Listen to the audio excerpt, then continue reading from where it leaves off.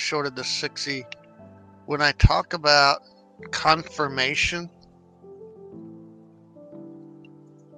see how long price this resistance held price? Yeah, it tested the other side, and it may be testing now, or it may bust through.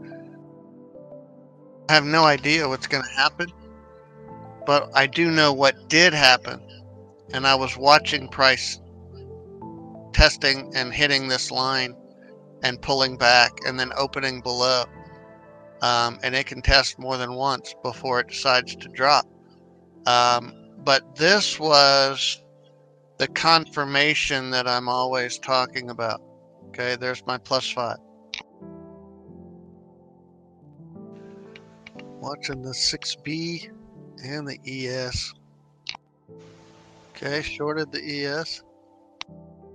So if